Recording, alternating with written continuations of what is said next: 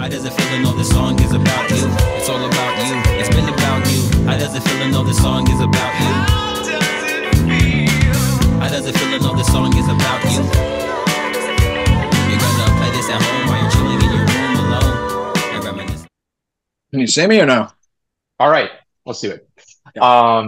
So, one thing that's always been on my mind that I don't think you and I have ever really talked about in depth is how you really dove into teaching yourself the guitar, learning the guitar, teaching yourself singing. I mean, you know, I don't know if you ever, I really don't know your journey studying both instruments and songwriting. And I know certain things over the years because we've been friends for so long of like when you were studying songwriting, like a particular artist or something like that. And I remember moments when you were in certain bands where you would say like I'm really working on my ear training, a specific ear training thing or something like that. But I know for my students, what would I think be so cool to hear about is, what it was like for you, like falling in love with uh, both instruments or one, whichever one you want to talk about, but like just and what you did, like what happened, like how did and maybe the guitars were the place to start, but because I think the guitar was first, Mhm. right? Yes. Um, but yeah, like I just because you to my knowledge you did a lot, if not all, like really self-taught, like and developed your ear and all that stuff. So maybe that would be a cool place to start is kind of the beginnings of you getting into music. hmm Um, well, the very beginning of it was The Little Shop of Horrors, the movie. Wow, It was really? it was a musical, yeah, and I was watching it way younger than I should have, and hence developing the personality of the plant later on in life. But I really loved that music. And I never knew the lyrics really. I couldn't really hear a lot of what they were saying. So I just kind of make up my own thing and I just be singing it, you know what I mean? Trying to sing it. And I just loved it so much. And I watched it every day. I must have been like 4 years old. And I just find the tape and put it in, and the music sparked, this thing. And of course, I grew up on Disney and stuff, so you had like Yeah. the Little Mermaid, the Lion King, Aladdin, and all this stuff, and the music always was always such a powerful part of things. I think maybe more so than it may have been for the average kid. Mhm. It probably affected me more, and Wow.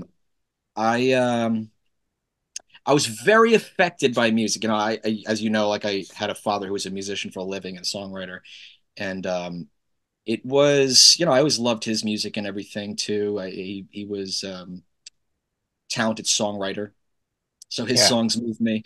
But like I remember, like the movie Ghost would come on, and Wow. Patrick Swayze and Demi Moore, Hmm. and the song Unchained Melody would come on, and I couldn't stay in the room because I just start bawling my eyes out hearing the music, and I couldn't have anybody know, so I'd like sneak out of the room, pretend I Wow. had to use the bathroom or something, and it was just too overwhelming. I couldn't handle whatever it was emotionally, but it was so powerful, and I definitely wanted to be a part of that power of having some hand in overwhelming somebody like that, I suppose. Mhm. So it got me into, I guess, just the arts and just acting and wanting to make movies and stuff. But my desire to be a part of music came very early, and my father always tried to put a guitar in my hand since I was very little, and Wow. I never wanted to put the work in. It was, Okay. working and practicing to get there. It just wasn't my thing. I was just gonna do whatever was coming naturally to me, which seemed to get a big response out of people a lot of the time, which is why I was just acting so much. I Okay. was always performing. It was always an acting performance and always a show I was putting on in some way.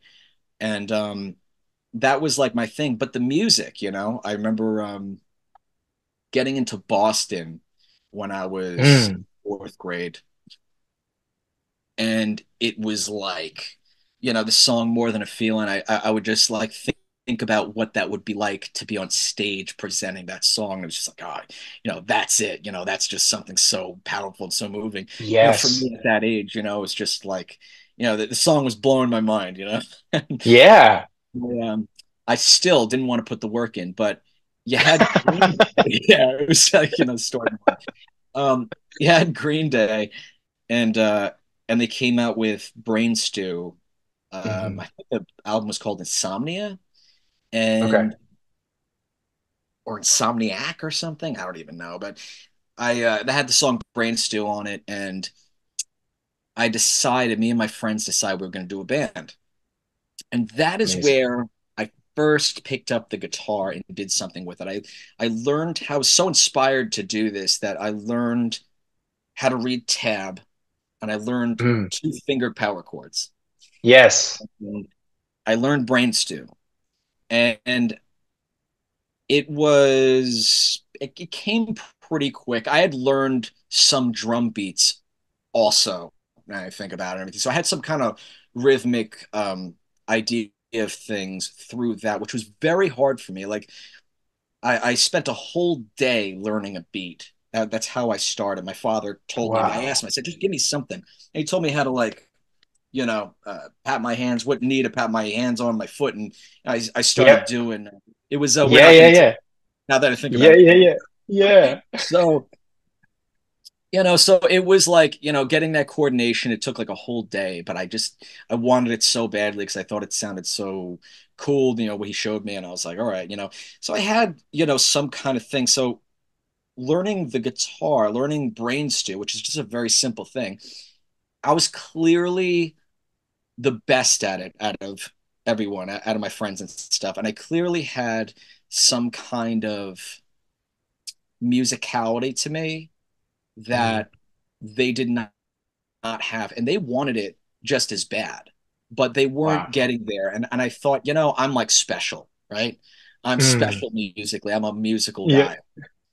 But I never revisited after that for a long time. I just learned that one song, and I started feeling pretty comfortable with it. And it was cool, and it was like very natural. Okay, put the guitar down, didn't look back.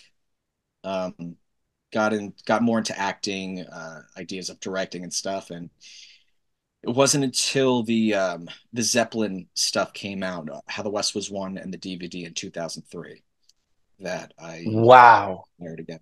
I was 17 at that point, and it was the DVD. Um, I The first tune comes on. It was from 1970, Royal Albert Hall, and the first tune was "We're Gonna Groove," and it was Zeppelin in a way. I'd already gotten into Zeppelin's music, but it still wasn't. I wasn't like, oh, I'm gonna do it. I'm gonna Yeah. learn this or anything. Nothing like I was just enjoying it as a fan, and that was it. Mhm. And then that DVD happened, and it was the second song, which was "I Can't Quit You, Babe." And it was in the middle of that song that I knew right then that I couldn't sing because I always had a really bad ear, and I've always been discouraged from my father, who was a musician and everything. He was naturally gifted. His ear was incredible, and he just figured, you're born with what you're born with. You can't improve that. That's how he knew. He never had Wow. to improve that really. And my sister's the Wow. same way. My sister, was born with an incredible ear and an incredible voice, and they could just sing. And I was just kind of Wow. like tone deaf, terrible tone, and always like don't as enthusiastic and as passionate as I would have been about it. They were always like, don't do that, do something else. And So you could see like what I was up against is that like the people that were closest to me and that I looked up to the most, my older sister and my father, Yeah. they were basically telling me it's not in the cards for you. So I just kind of, Oh, when I saw the DVD, I was like, man, I said, I saw Robert Plant singing, and I thought, I thought that he's where he's going inside himself to bring this out, the expression. I knew right then that I knew that place, and I knew that the two of them didn't know that. But that's oh, all I had. That's all I had. But I okay. knew it. I was sure of it. I said, there's something about where he's going. If I could only sing, if I could only, Mm, do that. But I don't have it. So Jimmy Page, and I don't think this would have happened with any other band, but wow. Jimmy Page was cool enough, more than Yeah. cool enough for me to be like, Yeah. okay, I'll just play guitar because what he was doing on that song was just like, it's still gonna work. Still gonna work out for me. And Wow. so I picked up the guitar right then. I grabbed the guitar in the middle of that tune. I think it's about 6 minutes they do it, and I just grabbed it and asked my Start playing dad. Brains too. Say that again. Yeah, I just revisited Started playing. to warm myself, get my sea legs back.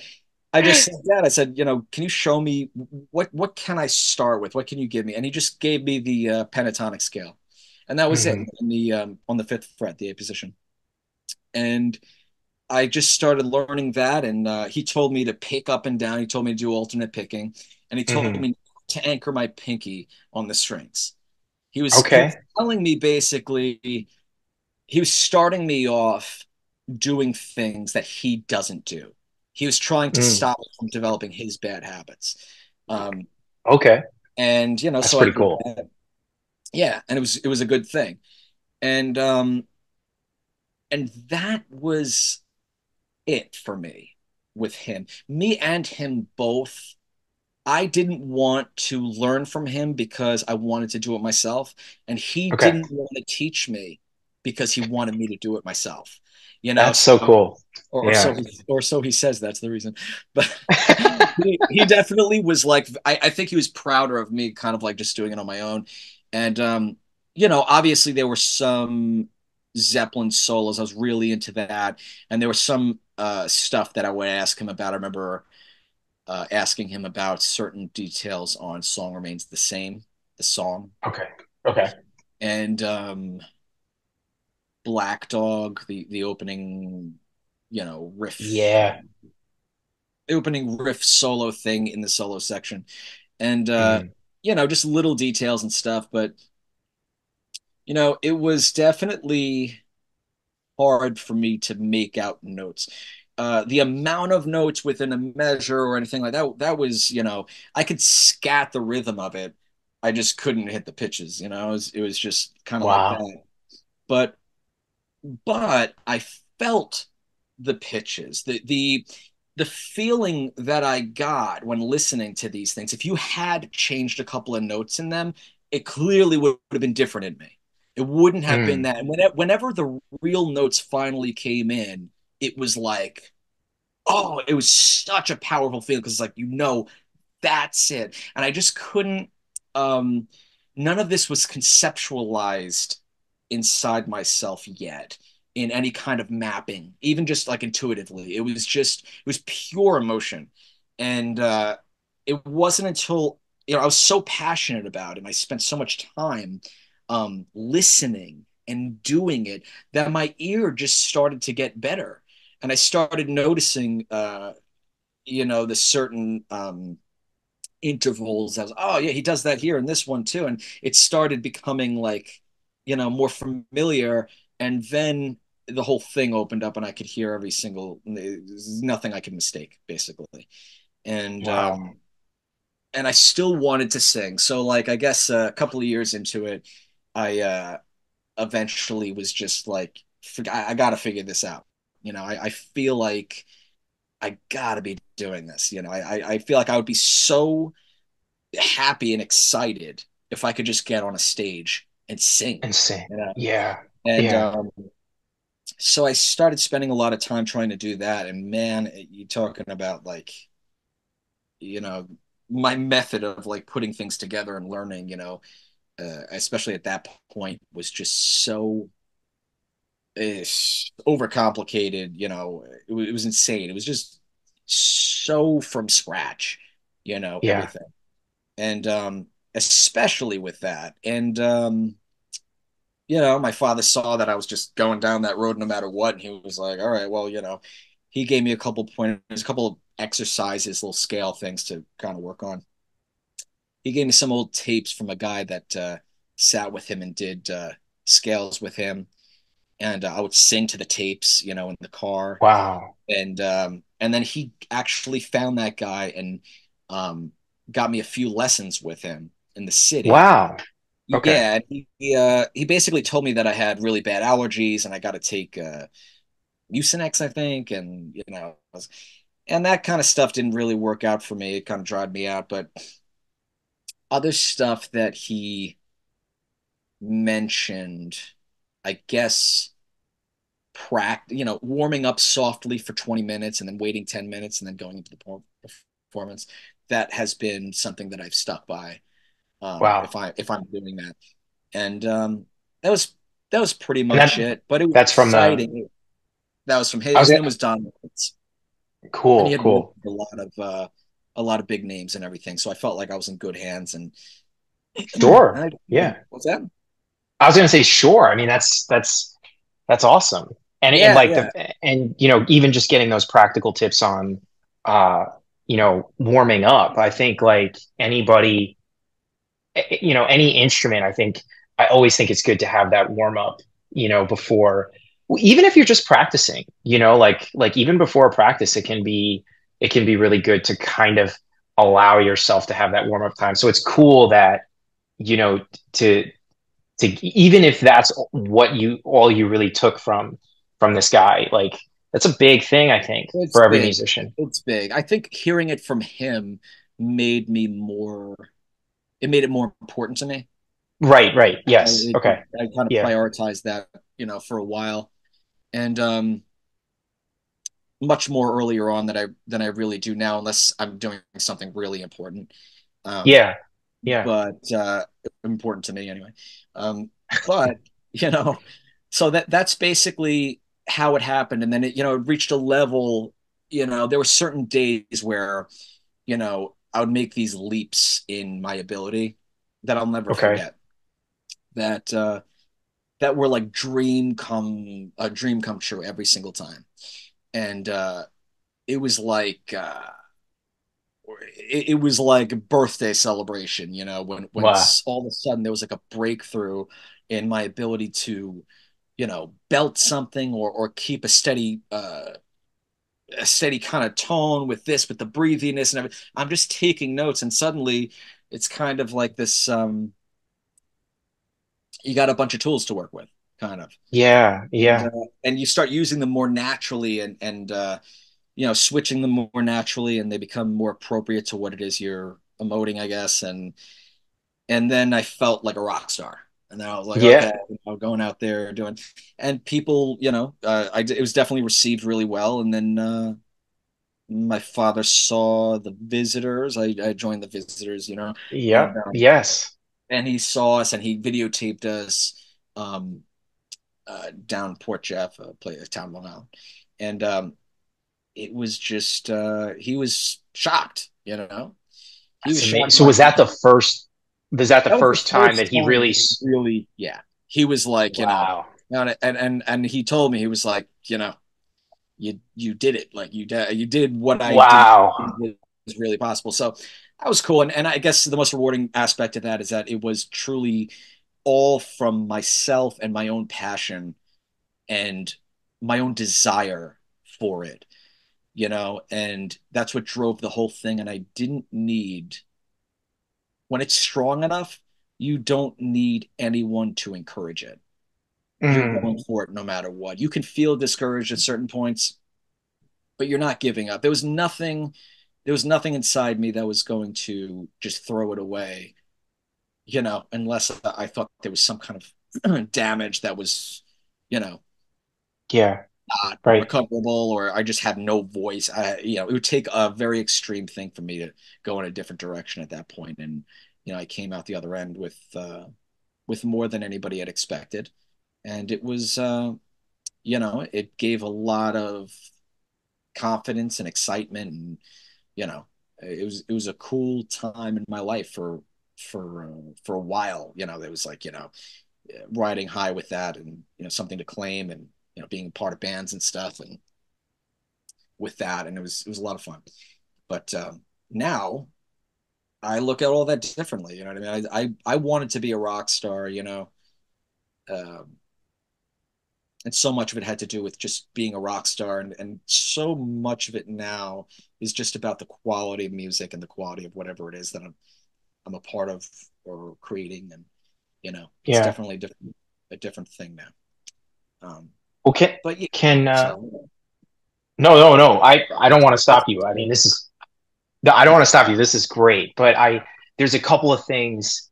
If we could hang on that moment, maybe like this moment in time for a second, that I think would be really cool to just explore a little bit for the listeners. One of the things that instantly was like I was reminded was that I think I want to relate to a lot of my drum students is those moments that you just mentioned of like the peaks of like your practice and your study where it's like, oh man, like I just nailed this thing. Like it's like those huge moments. And it reminded me of a time when I was in music school where there was like this common area with like a bunch of practice pads, and the drummers would like random drummers would students would just be like drumming away. And there's a practice hall, like practice room hall, like down the way. And one of my buddies, like randomly, I'm in there just like doing whatever, some kind of rudimental thing. One of my buddies comes running out, like, I got it, I got it. And I'm like, we're all like, you got what, And he said he was just freaking out. And it just reminded me of like what you were describing. He's freaking out. And it could be for him, it was this small thing. It could be the smallest thing, right? Like that you were working on. And in this particular case, so for you drummers listening, it was a Moeller technique thing where he was playing 16th notes with one hand on the hi-hat. So kind of like a funk groove, but trying to get it steady. And so where the hand is kind of bouncing, like you're kind of dribbling a basketball, mm-hmm. But he was particularly trying to do it in like Latin music. Because in a samba or something, you're really cranking that ride cymbal, or hi hat, and so he was always hearing from our teachers like not good enough, not good. I mean, I was always hearing that too, like we all were, And but he came running out. He's like, I've been doing this for the last 12 hours in the just going, right. And he wasn't kidding. And he finally comes out of this room, but. What you described there just made me think of that, and I just wanted to like kind of hang on that for a second for all of the listeners. It's like those moments are huge and they're real, and it's not just it's forever. Like it happens to all of us on an instrument, right? And you can go a long time, I find, in between those moments, right? Yeah. Like there could be a real long time. And that's an interesting place to be in the in-betweens, when you're learning an instrument, or whether it's learning an instrument or maybe you're rehearsing with a band and you guys are like either writing songs and you're trying to come up with a particular part and you're, or something's missing and like, or whatever it is, or you're putting a show together of cover music and like, you're just not happy with the quality of your performance or whatever. You could have extended periods of time in music where you feel like you're on like a plateau, and then all of a sudden, boom, you hit this huge peak. Sometimes the peak lasts, right, for a little bit, like where, it first you grab the one thing and then all of a sudden there's a couple other things, but sometimes it could just be that small little, like his one-handed 16th notes, right? That one little technique, or in your case, maybe it was a particular note you were trying to hit with a particular tone from a particular place in your throat or in your voice, and that could be just one element of something you do over the course of a 6 minute song, Totally, right? It's totally. like, but so I just love that. And I wanted to ask about that in between period. Like, how did you approach those plateaus, let's call it, where you come off this high of like grabbing that thing you were looking to get. And then you feel in the moment, right? We feel like, okay, this is going to kind of last. Like, I did it. Like, so I'm going to get the next thing now, because like everything's feeling good. So Yeah, yeah. The how did you expectation. navigate those? Say that again. I was just going to say, how did you navigate those peaks and valleys of practice and learning? I should say, learning. Yeah. Well, it was definitely a tough thing. It's Mm, everything. The expectations were radically changing all the time. Um, yeah. when things looked grim, it was like you're up against a wall. It seems like everything's impossible. Um, and when things seem great, it's like you feel like what you're talking about. Like, oh, I'm going to get the next thing. You feel like you're gonna one day you're going to be better than anybody, right? You're going to be the Yeah. absolute best. It's all a bunch of bullshit. But finding where you're going to actually be, you know, in a psychological circumstance like that, it's you'll know when you're there. You know what I'm saying? So you're Yeah. kind of trudging along, and you gain some things along the way, and the more you gain, the less extreme those changes in the perception are, because you Hmm. see how far you've come, and you see that, like you said, it's real, right? Yeah. Yeah. And I would say that, like, the things that were gained that were consistent, because I was up against a lot. There were allergy issues. There was acid reflux at one point. I had gone through Yeah. procedures for that. Um, but so sometimes, like, if something wasn't consistent, I didn't know why, and my best guess was just not going to be the right one. So it was like, I Hmm. can tell you that it required to get to where I'm at now, of Yeah. what I'm capable of ensuring in a performance, having preparation, everything required so much patience that Mm, the experience of it taught me patience that I didn't have prior. yeah. So, it was that. And, where we kind of left off before, what I had to work with really was not even near what I have to work with now. But it Yes. was, I had made enough leaps that remained consistent. That's where the happiness really comes in, is when you hit something and then you understand how you did it, and then you can do it anytime, and it always comes out Mm, right. And then suddenly it's like, that confidence comes in there, and you feel more, I guess, legitimate, in that, yes. as a singer, or whatever. And so the in between periods can last a while. I know that, when I was in the visitors, I felt like, somewhat I've like reached the top or something. I don't know what I thought, but Yeah. it was, so that was probably the least experientially. I didn't feel confusion. I didn't feel uncertainty. That's probably the most sure I've ever felt about my abilities and my contributions, um, ever. And Wow. I was being validated by it every day, whether the validation was on point or not. I was Hmm. there was that experience, naive, but the experience was great. And there was, of course, a lot of talent there, and there was definitely enough there. I don't look back and go, geez, I can't listen to myself. It's cool. I just heard something today earlier on. Actually, I listened to that track, the Letter of Christ, Yeah. and I was like, man, it's pretty good. Some It's good. happening there. Yeah. So, I mean, I'm proud of everything that happened. And like you said, it was real. And when that happens, whenever you're doing something that requires some kind of training and practice and everything, you start seeing the changes. It's Mm. almost like magic. It's almost Yeah. like some kind of uh, godliness type thing, you Yeah. know.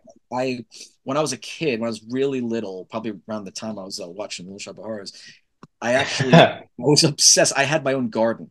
I had a vegetable garden because my father had brought home these seeds. Somebody gave him like a huge garbage bag with filled with these seed packets, and he was like, "You want to look at this?" I'm like, "Yeah." You know, it was like 4 in the morning. He came home, and That's I'm like, amazing. I'm like looking through it. I'll never forget. And we had Christie's light on, my sister, and we're both, rummaging through this watermelons, cantaloupes, zucchinis, everything. And you got the directions on the back. I couldn't even like really decipher it, but I saw the pictures of these things, and I opened one of the packets. I see the seeds, and I'm like, this is really gonna happen? Like this, no way, And I had to know, I had to see this. So my mother just carved out this little rectangle in the backyard for me, and put some stakes there and everything. And she read the packets and told me like how deep I got to put my finger and put it. So I'm doing this, and I would go to my baby pool with my sprinkler thing, get the water every morning. Yeah. I'd just be waiting for this garden to grow. And back then, when I'm Yeah. seeing this come out of the ground for the first time, it's blowing my mind. And I'll never forget it. Yeah. It was this miracle. And it was this kind of like, I don't know, it was like this powerful feeling of like knowing that you know how to do this now. You know how to do something that is incredible and help propagate something like that. And, Yes. so I watched it come out, and watermelons and cantaloupes and the whole thing, and seeing it happen like that as a kid and being a part of that, and basically doing, once she said it, she forgets I'm just doing it every day, and all I'm doing is watering it. But I remember, checking out, it was like storming outside, and my mother didn't want me to go outside, and I just snuck out just so I could look. I remember like the rain is like brushing away the dirt on the tops of these turnips. I'm seeing like the roots in the ground. I'm like, because I couldn't even see that before. I was like, oh man, Yeah. I'm freaking out. And that's kind of like what it was to practice singing, is that like those changes that come, and suddenly you're different now. You have this now. You didn't have that before. And it's a huge difference. And where I wound up in like 1 year, I think, after like really starting, what the difference was, if I'd gone out and sang prior to that, um, nobody would have cared. You would have had people in there making jokes, most likely. Mm. It would have been bad. Yeah. Where after that year, I don't think I could have gone anywhere, given it half of what I had, and not have people come up to me and go, wow, dude. Wow.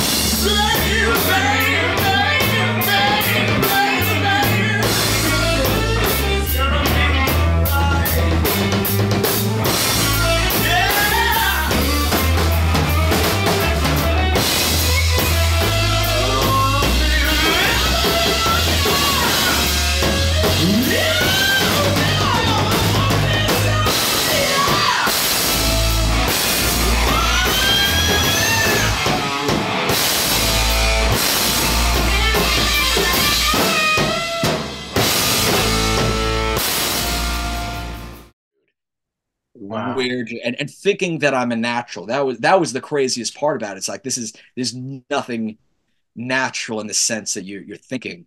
right here. This is not, it was coming naturally It's because amazing. expression was naturally because it was so integrated and ingrained at that point. But, I didn't come out of the womb singing like my sister. My sister is born with the ability to sing and the right tones and everything, and she just doesn't want to do anything with it. But yeah, yeah. So it was yeah, There's something about that, you know, you're making me think of the beginning of the story of your story where you're like, or in the early stages where that thing you recognized in Robert Plant, is now you're able to tap into, right, at this point in the journey.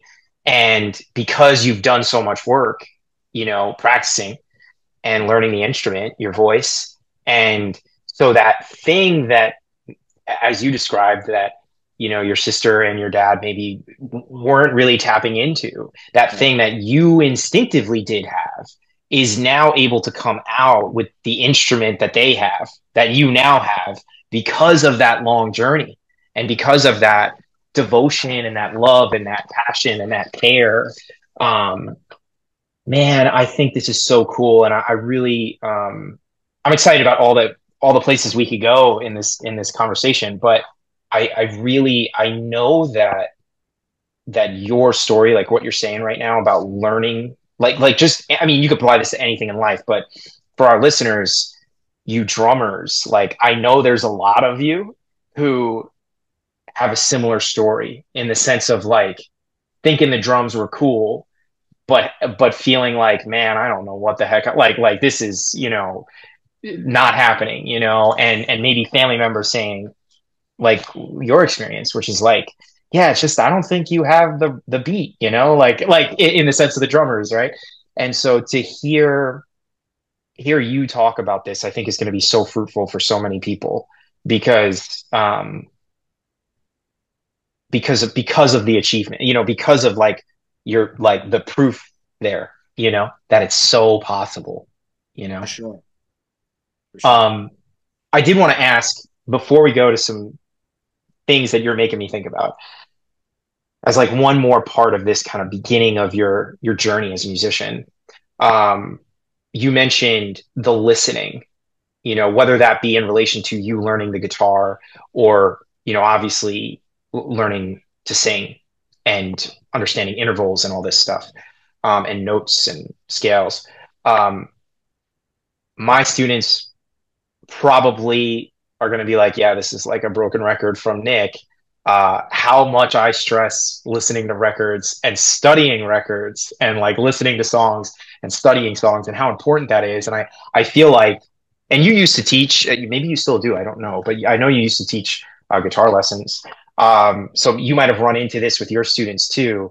But I know with mine, often I'll get like parents who maybe they'll buy the book or like a lesson book or whatever from the music shop, and or maybe it's an adult and they buy the drums 101 or whatever kind of book, and it's those are really helpful and great, but I getting them out of the book, getting them to be like to try to play along to a song, and there's that hesitation of like, yeah, but the book says I should be doing this beat this way or whatever, and I don't know how that connects to, I don't even understand, like maybe there's a fear there of like, I don't even know what Guns N' Roses is doing here, I don't even know what Prince is doing here, like I don't want to go there, but I'm Yeah, always telling my students like, you got to just sit and listen, like even if, like I'm even stressing like, carve out in your practice time to just sit with a record and listen to it. Don't even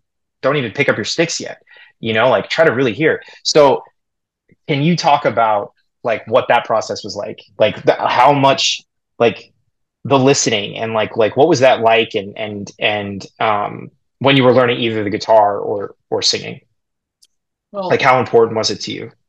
I didn't have a stage where I wasn't listening and learning outside of that Mm, initial scale that he showed me. I learned the scale, I went up and down. He also showed me three no coils with it. Um, okay. and and from there, I was just listening to Jimmy Page. And Mhm. one little thing that would come out at a time. There were certain little moments that always, you know, really swept me off my feet. And those are the moments I was like, what is going on? And it's like there was something special going on there, especially like when you develop as a player and you see what the difference is about an idea that comes out at a certain time, whether it's just the effect of it overlaid against a certain chord or, something that's different itself and it's the order of its notes and stuff. But Mhm. it was just that process, right out of the gate, pretty much. I was um, with the Heartbreaker solo, trying to do, the live thing from, of course, and it was absolutely awful. I'm sure, the way it was back then, but it was the beginning. It was just it was the first try, and feeling confident. Oh, I got this. I got this, and it's wrong. Yes. It's wrong, and not knowing it, and Yeah, that's yeah, yeah, yeah. the thing about like becoming a better player, and especially if you're trying to decipher what certain music that you love. I'm sure a lot of the time, not just with me, but I'm sure with a lot of other people, they go through a process of learning how to learn Mhm. and learning how to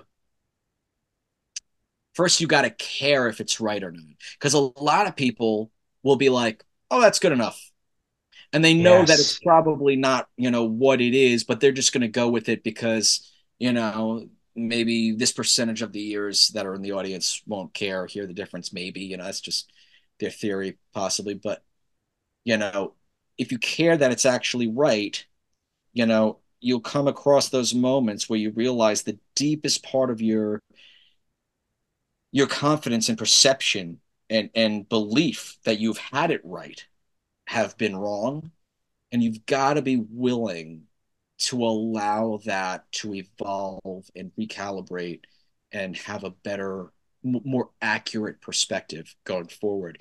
And that doesn't end. That Yeah. you're still not a perfect listener and a perfect decipherer. There's going to be something that, most likely there's going to be something that you come across that you think you have right, and you look back and it's almost like, how did I miss that? But also at the same time, it's like you're never going to miss something like that again, and you just Yeah. building yourself. So, it's been like a journey of a lot of other things. My journey as a musician and learning music and stuff has been a journey of, it's been a spiritual one. And, Yeah. Okay. you know, learning about these very things and, having to accept, you know, your ego has to become more flexible if you're going to, um, a lot of people, I think their ego is going to have to become flexible, more flexible if they want to get really good. Some people, just gonna blaze all the way to the top. They don't even have to Yeah. really learn. But Yep. which is interesting because my father was so used to his setup genetically that Mm. he didn't even know that an ear could be improved. You know what I'm saying? That wasn't even a Wow. concept. That was like a myth to him. That's It's unbelievable. That's it's amazing. so it's That's funny, I mean, yeah. his discouragement was coming from a place of love. It was, he wanted Right. to put me down a road that he thought was going to be good. It's just, whether I was capable of it or not, I loved it too much to give up on it. And that's all that really was. But Mhm. yeah, there was something I actually wanted to mention to you. That's Yeah. really ah Cuba. I just came back from Okay. Cuba. I was there for a week. First time, probably last time I'll ever go. Um, and it was very interesting. Um, the people there are all pretty desperate. It's Yeah. not the greatest circumstances to live in as a Cuban citizen. Um, Mhm. and you know, you have all these street musicians in these groups that are incredible. Yeah. And I have to say, like, just the art in general. I haven't really sent you any pictures or anything like that. I Nope. actually Yeah, not yet.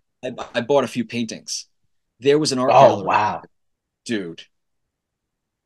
This really is like, you know, um, it was the most consistent I've ever witnessed of just everywhere you look is the highest quality of art Wow. and performance. It Yeah. is like they clearly just live this. They live it. And I can tell you that it was just so common. Like everywhere you went, the feel and the cohesion of like the groups, Hmm. it was like nothing you're gonna get here. And what it kind of proved to me is that like obviously a huge part of that is the fact that it's so desperate. There's a Yeah. there's like this necessity to get something of value in you to make some kind of money. I mean, it is just like, and a lot of these people have to just entertain, especially since the tourism came back. Okay. Yeah. Yeah. And yeah, the tourism is like a huge, huge thing there. And I gotta say, like, what it showed is that, like, you have all the greats that we look at, and we're Hmm. like, man, that's that's just them. You know what I mean? That is Yeah. just they're special, and they probably are just special genetically in the fact that maybe they didn't need those parameters to keep the thing going as the way they did. Hmm. But I will tell you right now that these musicians were definitely as technically good and as soulful as anything I've ever seen. It's And amazing. it was just so, that's just the way it is there, that it's like it was kind of inspiring. It was kind of like a lot more people are capable of absolute greatness on an instrument than we really know. It's Hmm. just like the potential is so high. Now, actually, not living in circumstances like that and having to self-motivate, that's the thing. Yeah. And that's Right. why it's so rare, So that's really obviously there's such a big focus on that now, probably more than ever.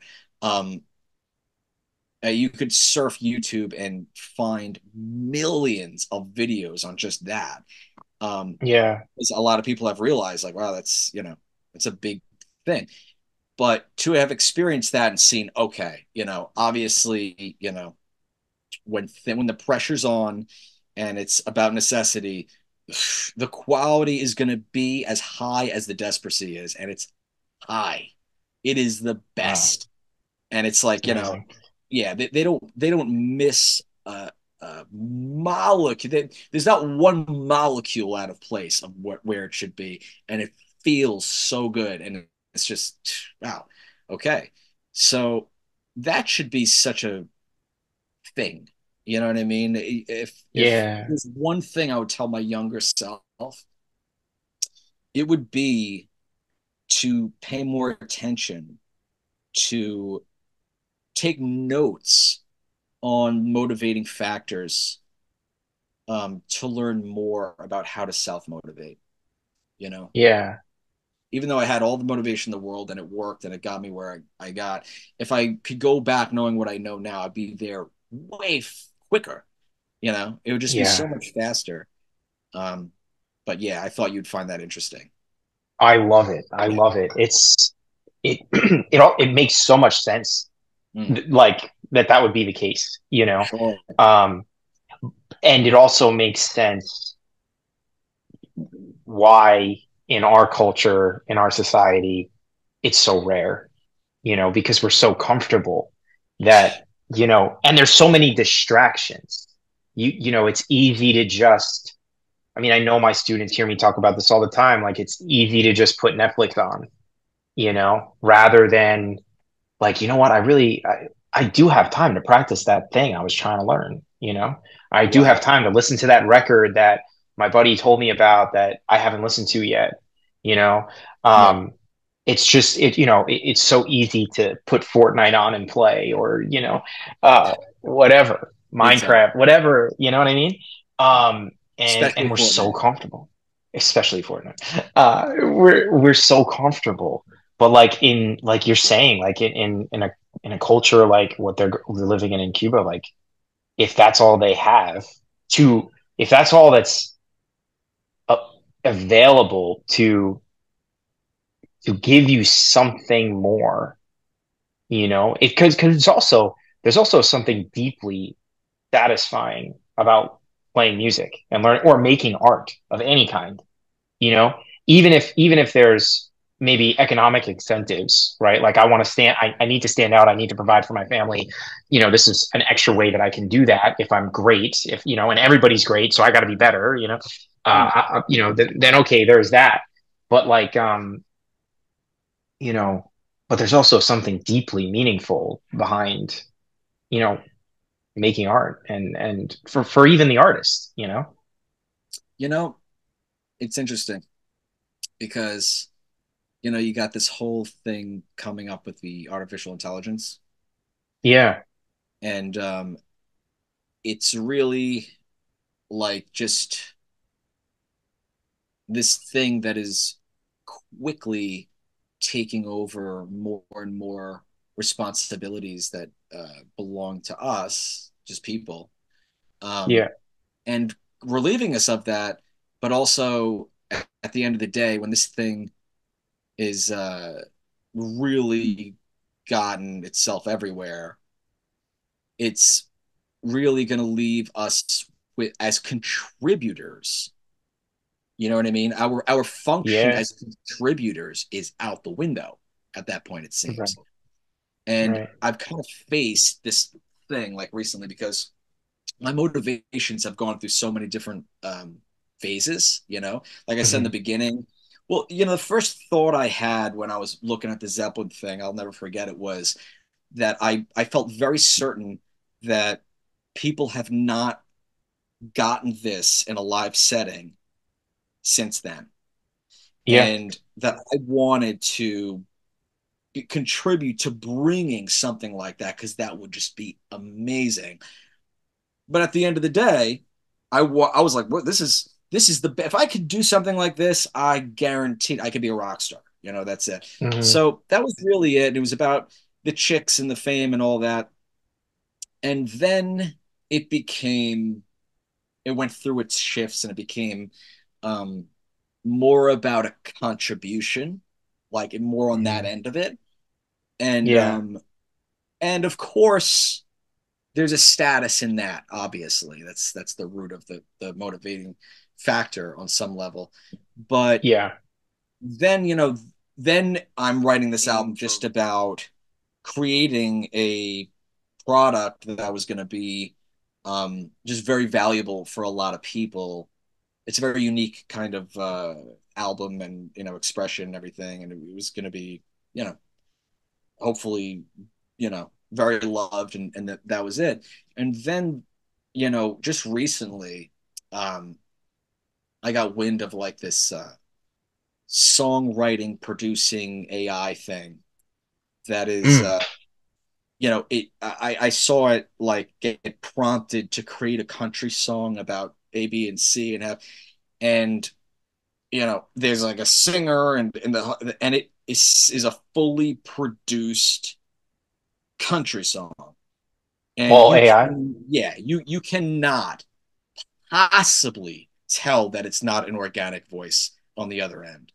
And No way. yeah, man, it's here. Like as far as country goes, and country's a more simple thing. I would say the other genres it had a harder time like convincing.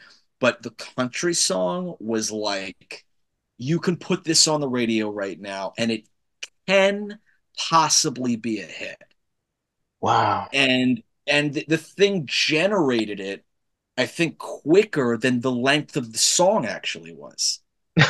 And it's fully produced and written, and the lyrics made complete sense and had like theme, and like it was like, and soul. I mean, it's just unbelievable. So I'm looking at this and I'm like, this stuff is Maybe it says more about country music than it does about AI. maybe. Yeah, I'm just kidding. I don't want to knock anything, but like, Yeah, yeah, I know, I know, I know. it is what it is. The bottom line is that whatever it can't handle right now, it's going to be able to handle tomorrow effortlessly. Right, And, right. if it can do that, it's going to be able to do anything with this stuff eventually, And, everybody, I've noticed like a lot of people kind of like denying that. I noticed a lot of people, attached to this idea of the contribution thing, which is fantastic. But I thought at that point, the wind was just sucked out of my sails completely. Even the idea of my ex hearing it and even appreciating it on any, it was like I don't even think she'll probably not even believe it's real. She'll think that I Oh, prompted this thing with my showed it my voice and just did this. I have no idea, but it's that convincing. And I had wow. to I was like flipping on that, and I realized like my mind's just going to do what it's going to do with this. I got to find a different, deeper motivation. What is that? And truly, at this point, it is literally just because I started it, and it's something to do and put my mind to every day and inch it closer.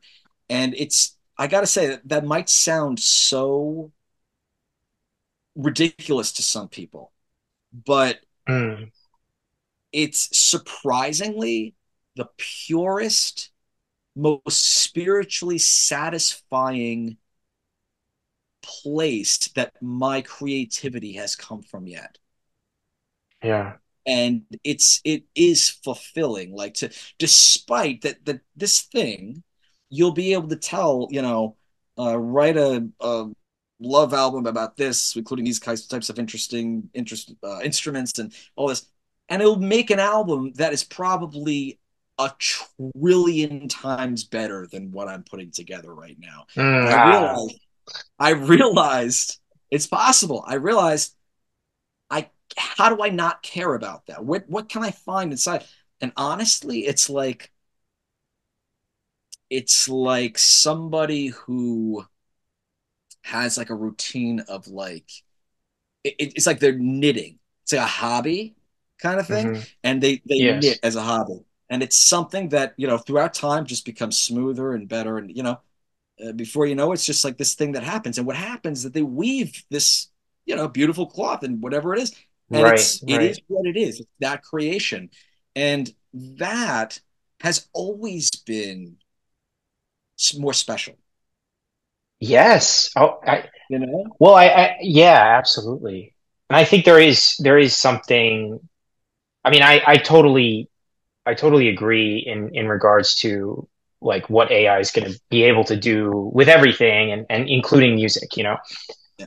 But there is something in me that, for maybe as naive or whatever as this may sound, but like there's just something about there to me. There's always going to be that human thing that is just unquantifiable, and maybe that, you know, to connect to your Cuba visit, maybe AI will only not be able to reach it when you're reach the human quantity when you're in that kind of caliber Mm-hmm. of creation, Mm-hmm. like what you experienced with the musicians that you came across and all of the different artists, because it's coming from the highest place potentially, um, spiritually, you know,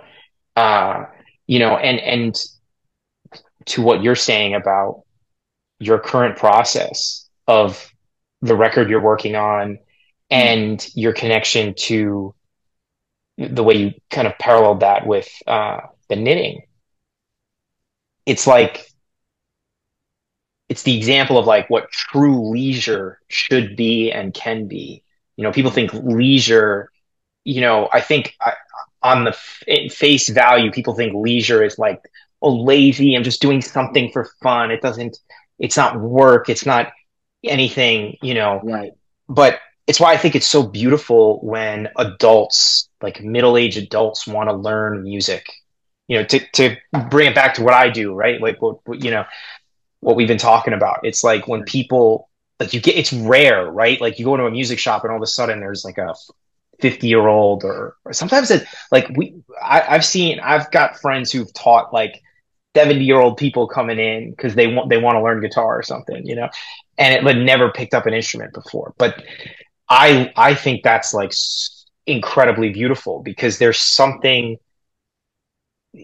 that's true leisure. That's learning, that's tapping into this thing that that is coming from this really pure place, you know?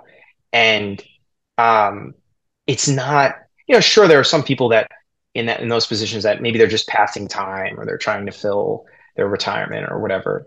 But there are people who aren't retired. Like, what about the people in their 40s who just decide they're going to learn an instrument? I think there were a lot of people during the pandemic that did that, and that they're still learning it, you know, and maybe the initial motivation might have been something a little face value, easy, simple pastime, but you get into that mode and like the weaving, knitting, the knitting thing, it's Yeah. like you get into that mode, you do it a little by little, and then all of a sudden, like there is this creation at the end of it. And whether you're learning the drums just because you want to play drum beats or you want to play along to tracks, your favorite tracks on your stereo, or you've got some buddies who you want to get together with on the weekend and just jam in the garage or the basement, or maybe you want to do the weekend warrior gig thing, or maybe you want to play like a pro, you want to be a pro.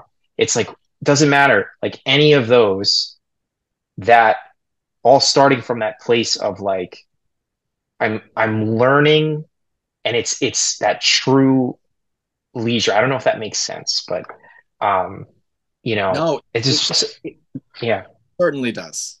It certainly does. And that's the thing because I certainly don't have to be doing it.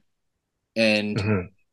I could be doing a bunch of other things, including just being lazy and not doing anything. And Right. that's easy to do.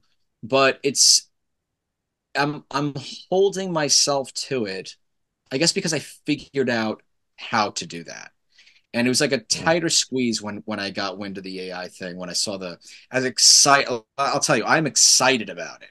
I'm excited for this thing to create music that I'm going to be able to be like a fan, again, not a fan. It sucks, Yeah, but yeah, sure. I'm going to be able to enjoy new music that's never existed before.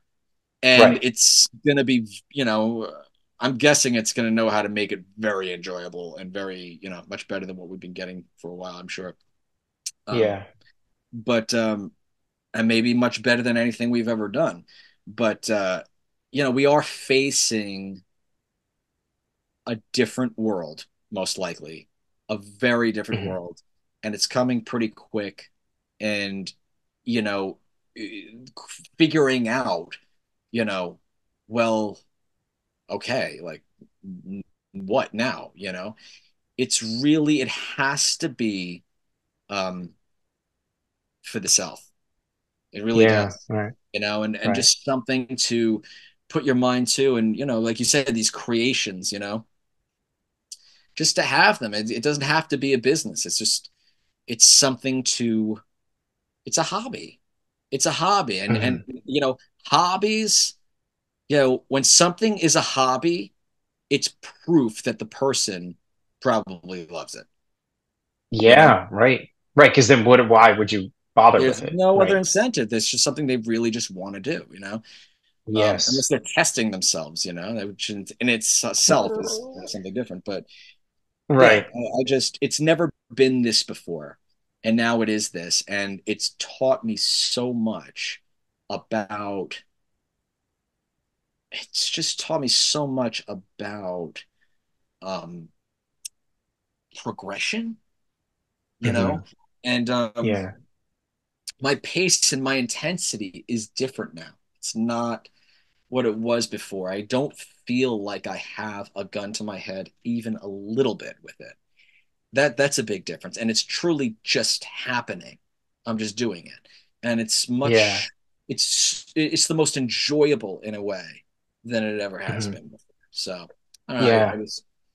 I find that interesting, and it's probably worth bringing up just because of what we're kind of potentially facing really soon. Yes. No, absolutely. I think this is great. This whole conversation is great. This is awesome.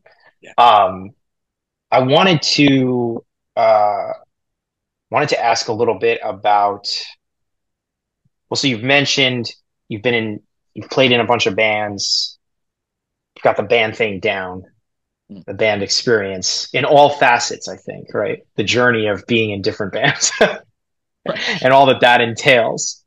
Yeah. Um, but one of the things that I think I've got a lot of students right now who are starting to or have been playing gigs and things like that, or they're in their bands or they're auditioning for bands and they want to play gigs.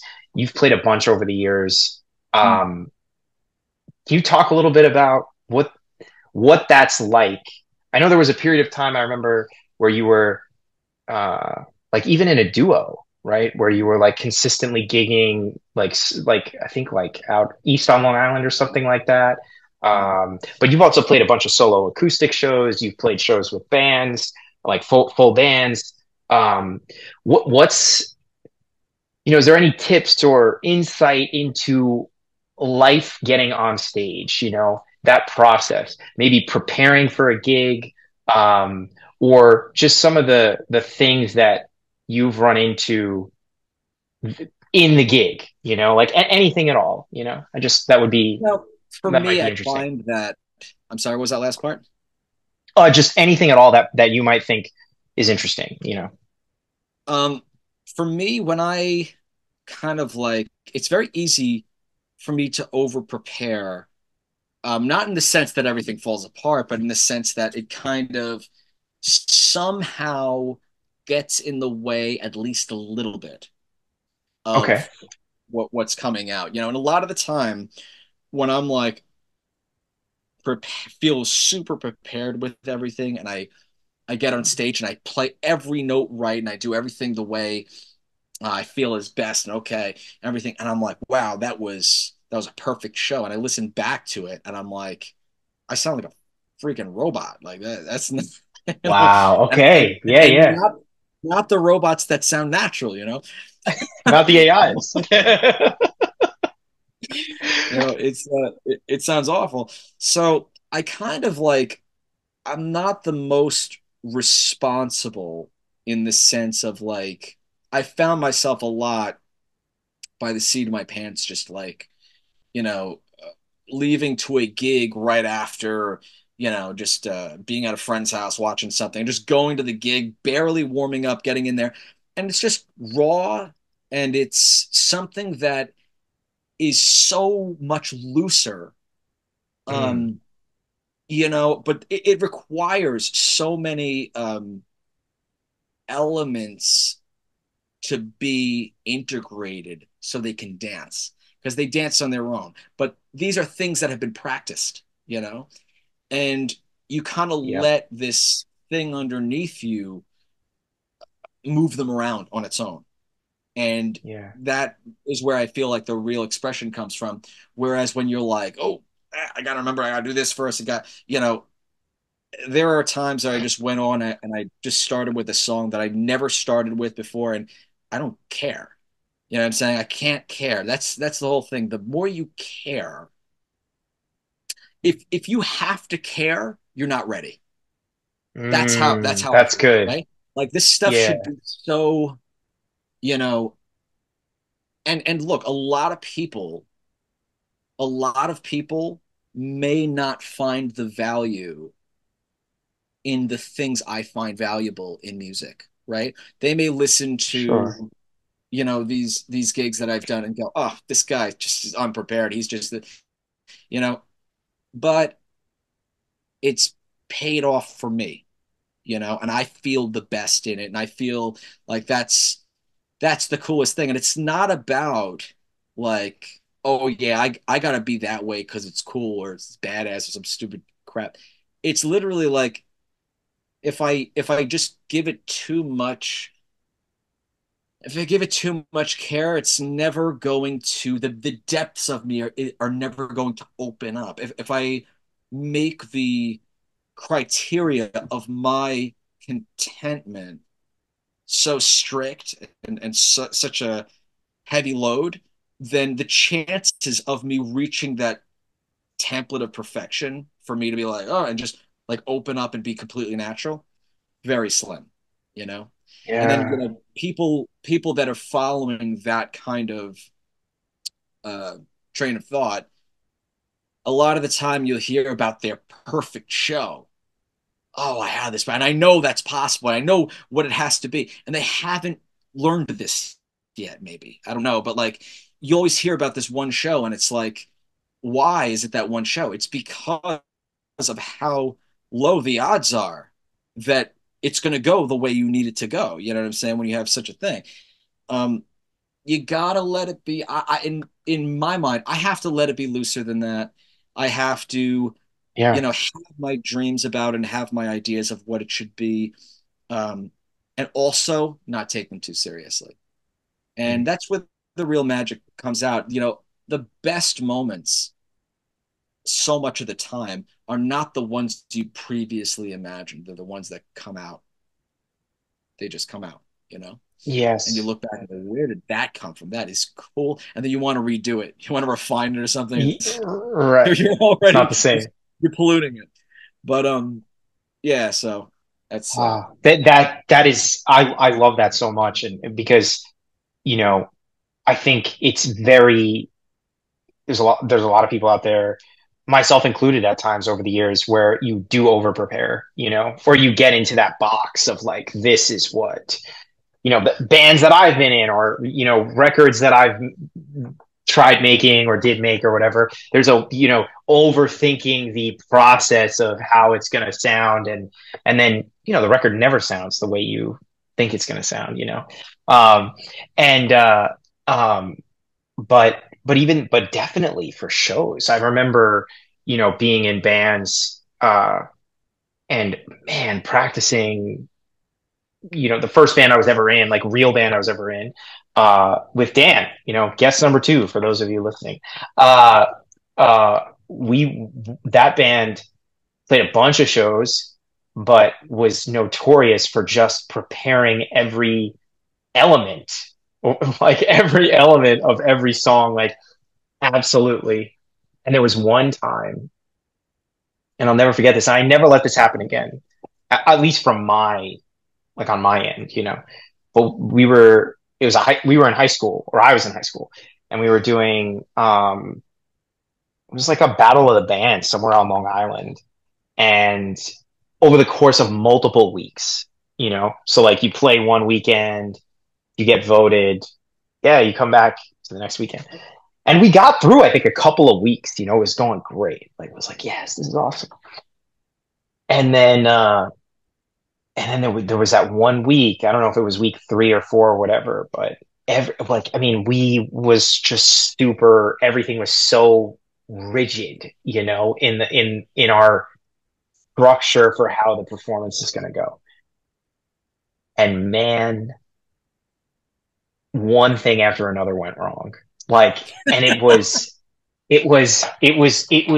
What was so interesting about it, looking back on it now, was we were so rigid in what the set should sound like and look like and be like, that there was no room for improvisation. Now, for those of you listening, you've heard many musicians talk about improvisation in the sense of like creating, right? Like a solo, or coming up with a fill, right? I know this, but the people listening. But I'm talking about improvisation in the sense of like, what if something doesn't go according to plan, right? Can you, how do you handle that? Well, we were so rigid. I don't remember what the first domino was, but let's just say like I remember a string broke on a guitar.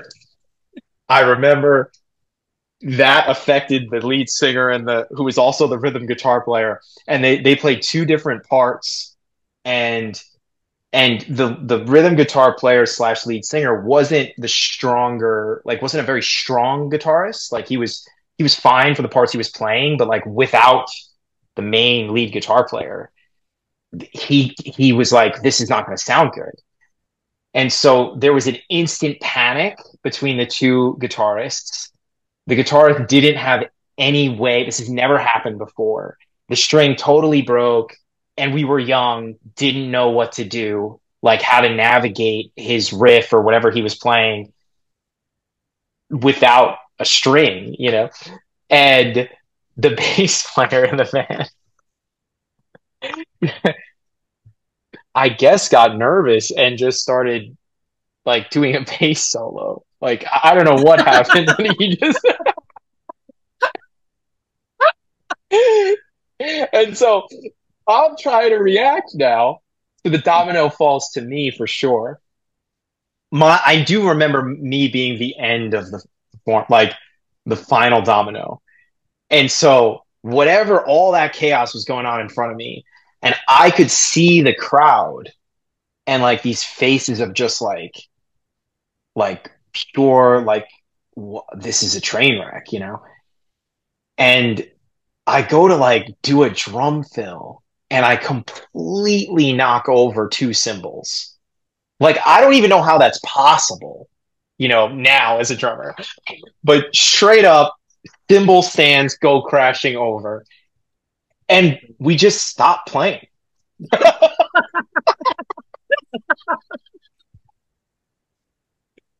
So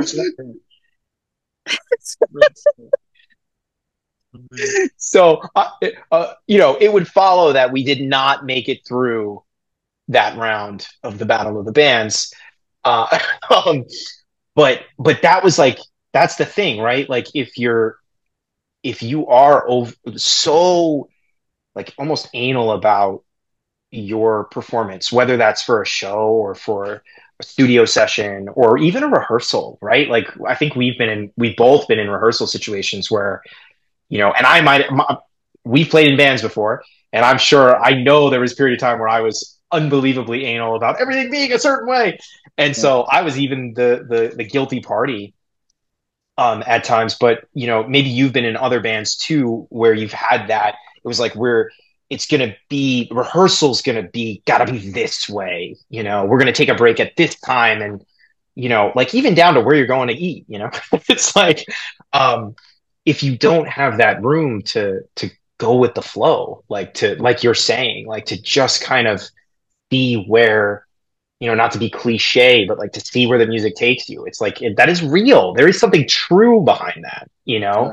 And the key thing too that sticks out to me though, that I think is important for all the listeners, you know, and you did stress it, but just to double down on it for everybody, especially you young people, you young drummers, you know, James mentioned how all the work you put in prior, right? Prior to getting ready to do those gigs. You know, it was like, this is not like you just picked up singing or you just picked up the guitar and like you book a show for like a month from now and you're just gonna, you know, like, I don't care how I sound, you know? It's like you spent, you know, more likely than not, you know, at like maybe years before you played like your first real gig where you start really gigging, you know? And so there was so much under your belt that allows you to have that foundation where you don't have to overanalyze yourself in prep for the upcoming actual thing. Right. Yeah. I love that. It's interesting because another aspect to what you're talking about, like with your gig, is that like, you know, you have all these things in place, and because they're supposed to be like that, and Mhm. that it is the importance of that, the priority is so out of whack, it's so high, you know, that it's taken Yeah. over the ability to just kind of noodle your way out of it if it goes wrong. And Yeah. because of that, if it goes wrong, there's so much fear that it freezes things up, or you start playing a bass solo, you do something stupid, right? Something insane. I wish I Not had a recording of this show. Yeah, it's funny because that care, you know, makes it dysfunctional. So here it Yeah. was that like it's not like, whereas, it look, a vision can be carried out the way in very little details. Now you look at like Michael Jackson, and Michael Jackson cared very much about every little Mm. detail, and the way his music was set up and everything, every little detail really needed to be in those places. There wasn't room for really anything else, so he had to make sure everything was in place and everything, and it goes down to just like you said, the way things are set up. You got a light show, you got the whole thing, and he actually carried it out, and it worked, right? And Right. it worked, Right. and Right. he's had shows that have gone. He has plenty of shows that have gone the way he wanted them to go, and Mhm. you could say, "Oh well, that's such a success and everything," but he hated touring. He hated Yeah. touring. He That's couldn't even right. fake it. That's Um, yeah, that's he right. That's a great clip.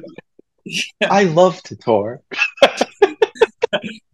he hated it maybe as much as anybody has hated touring. And Mhm. who loved it more than anybody? Led Zeppelin.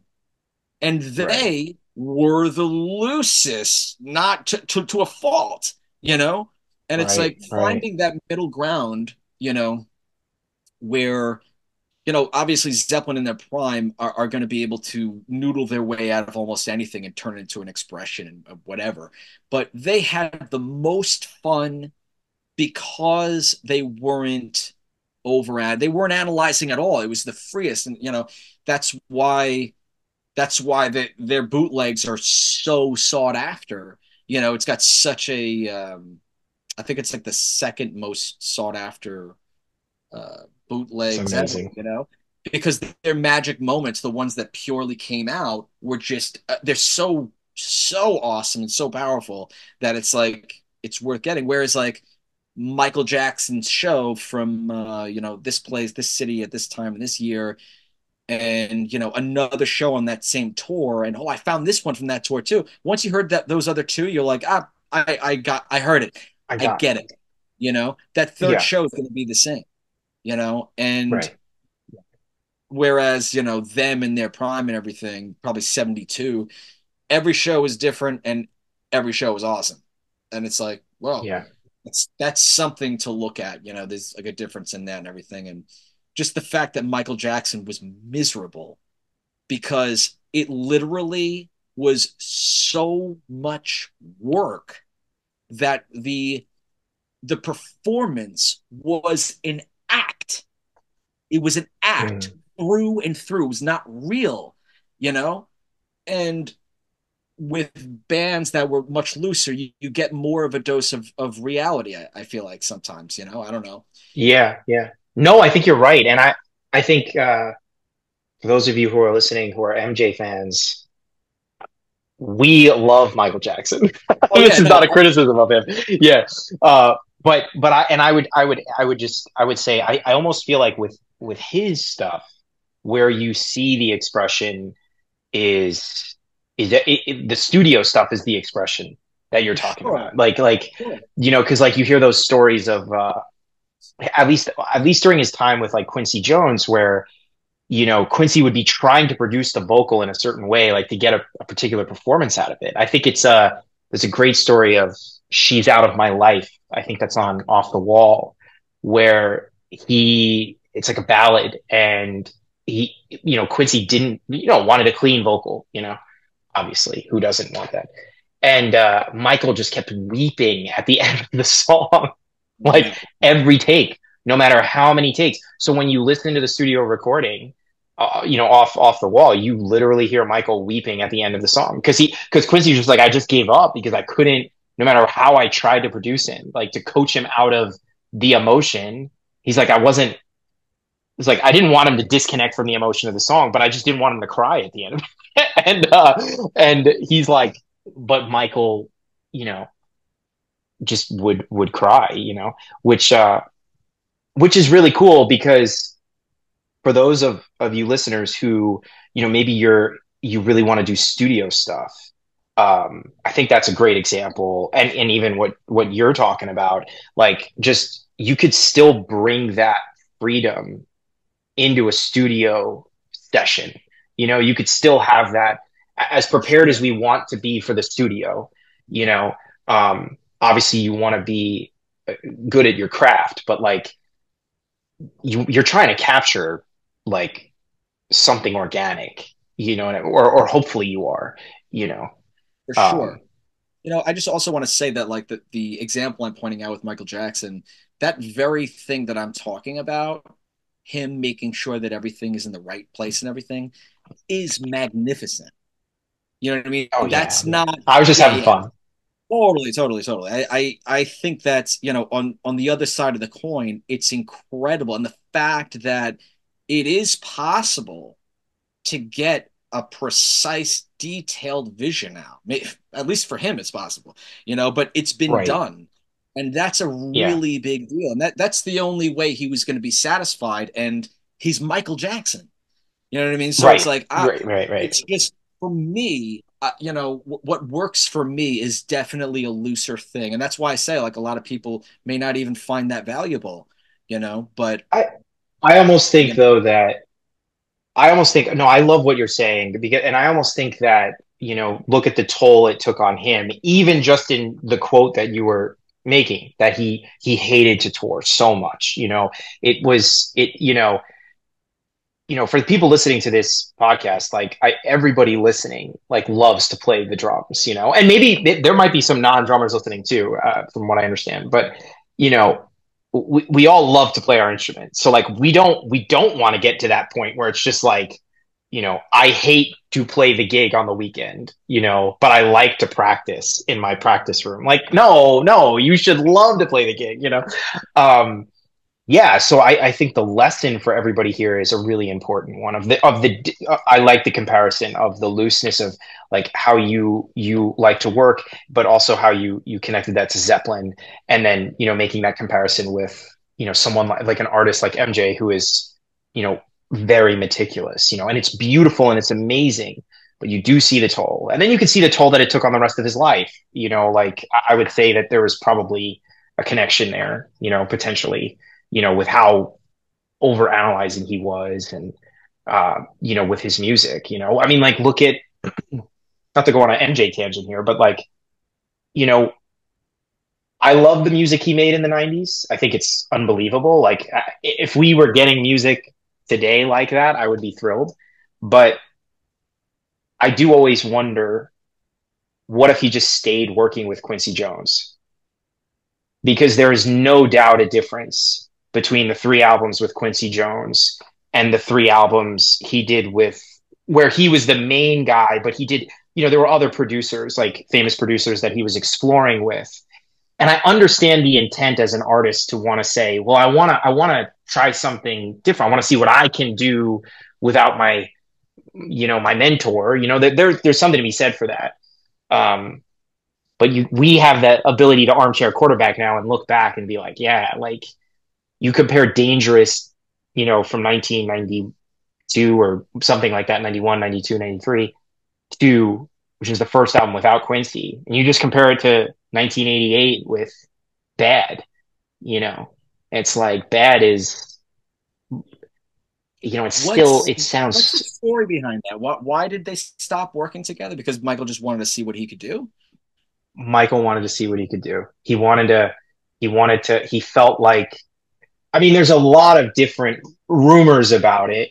I mean, there are some people that talk about, Michael felt that Quincy was too old, like getting too old, like he didn't have the the new sounds that were coming. I don't know if that's true because they always, to my knowledge, they've always had a great relationship.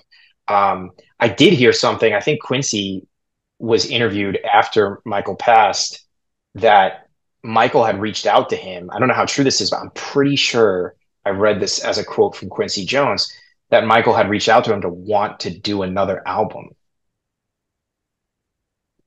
like at the end. Yeah. Which is like, oh my gosh, I would have, it would be amazing, you know, like it would have been the greatest thing ever. But like recently I've been listening to, you know, his music again because my niece is loving his music and it's unbelievable. Like those recording, the three records with Quincy is just like, it sounds like it was recorded today. You know, I remember one time you put those songs, like if you like insert the MP3 in like you know, Logic or GarageBand or something, and if you insert another song, like you just look at the waveform, like the waveform is perfect. And then like all these other songs, the waveform, like real hits, like these are other hits, but like the waveform's like, rah! You know, and it's like, it's just, even down to something like that, just the audio quality of something from Off the Wall or Thriller or Bad. And yeah, man, it's there was a looseness there too, I think, during those, because he had Quincy. You know, there was a looseness. You can hear it in the recordings. Things become more syncopated and rigid and edgy. And I understand, like, you know, the 90s were a different time with like hip hop coming up. So Michael was trying to bring that influence in. And it's definitely cool, you know, like those songs sound great. But I mean, for the drummers listening, I mean, I don't think that the records that are fun to play are definitely the you know, listening to those guys. I think Toto played a lot on, like, was like the backing band, from what I understand. Yeah, I remember listening to, I had gotten, it was like the 20th anniversary record of Thriller. Yeah. And it had like, this is when I was in high school, and it had like interviews with Quincy Jones. And I'm pretty sure I remember in one of those interviews, he was talking about how like the musicians of Toto, he would call to do the studio sessions because they were just so killing, you know? Which like makes a lot of sense. Like you listen to like great band, you know, but I don't know how true it is, but I got to go back and dig up that recording. But I remember, you know, like, I mean, those session players. About Michael calling Quincy. I feel like I may have seen that clip too. Okay. Yeah. I saw recently We Are the World. Oh, yeah. The documentary? Yeah. Is it the doc? Should I watch it? I haven't seen it yet. You have to watch it for one. Okay. And it's Okay. it's Lionel Richie telling a story about Michael Jackson that's going to have you in stitches. Even more so, you're going to think of me. All these things going on. You're going to laugh so hard, dude. I thought about you. Really? It's just one of those moments, the way he's telling it. I don't know. I just, man, me and Nick would be having a laugh over this. But it's just so funny and so bizarre. You can't make it up. It is too good. Definitely see it just for that and the whole Bob Dylan thing that goes down. It's whacked out. Oh, I gotta see it. Yeah, there's a good story about Michael in there. But so yeah, so what else? No, this has been super awesome, and I really appreciate the I think everybody's gonna take a lot from, there's so much to take from this, what we've just been talking about under preparing, over preparing for gigs and things like that. Like, it's so huge. And it's not even like it doesn't just apply to quote unquote professional musicians, you know, like if it's a great thing to want to just get together with friends and maybe eventually play some shows just for fun. And I still think the under prepare, over prepare thing is so important to consider, you know, because you want to enjoy that, you know, it's like making music is making music. Like you said, hobby or not. It doesn't have to be a business, like you said earlier today. Um, um, yeah, man. I think so. That's been. I mean, we covered so much. Some of the other things I was interested in is like, um, well, I guess you mentioned you're in the process of making a record. Um, what's the and your process has kind of changed. It sounded like you were saying, as like maybe compared to, years ago being in other bands. Is that kind of a similar thing in the sense of like what we were just talking about with, um, uh, preparing for a gig or something like that, like being over prepared? Is that like a similar journey where like maybe, yeah, go ahead. Sorry. Like when you work on something creatively, this is the first thing that I'm working on creatively that I'm not collaborating with. It's just me. So I've Okay. really had to learn how to how to feel about it. It's and again, like what aspects to prioritize, and that just kind of happens naturally as you're experiencing that. And I would say Yeah. that I've learned a lot of how to not burn myself out with it, which is so important. Um, Yeah. you know, you can go through like periods, pretty long periods, like a month long period of just burning the oil, right? Like Hmm. full blast. And Hmm. you can get, and most likely will get a lot out of it. When I first Yeah. started playing guitar, um, after the Zeppelin thing when I was 17, I that's all I did for 3 months. Yeah. And Wow. everything that I did in those 3 months, and learned, I pretty much didn't really learn more than that for a long time. Wow. Um, Okay. 'Cause I got to a level that I thought was impressive, and I was like, oh, Yeah. all right, and I didn't put that Okay. kind of work in like that. That was the hardest I worked on guitar, was in the very first 3 months until 2020, when I started trying to do the three-piece thing I told you about. Um, I had just been in this other band that I required a lot of guitar work, and I got back into it the way I used to, and it was just a tremendous amount.